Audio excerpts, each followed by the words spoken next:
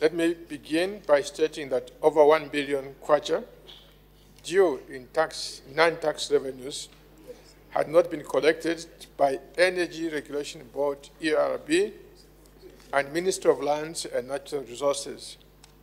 We've established that a total of 617.9 million kwacha owed to ERB and a total of 442.6 million kwacha owed to the Ministry of Lands and Natural Resources, bringing the total uncollected revenues to 1,660,486,591 kwacha 83 ngwe.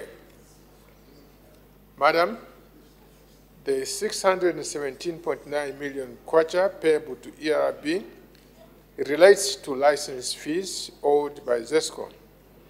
This is attributed to liquidity challenges being faced by ZESCO as a result of significant reduction in revenues arising from a decline in electricity generation.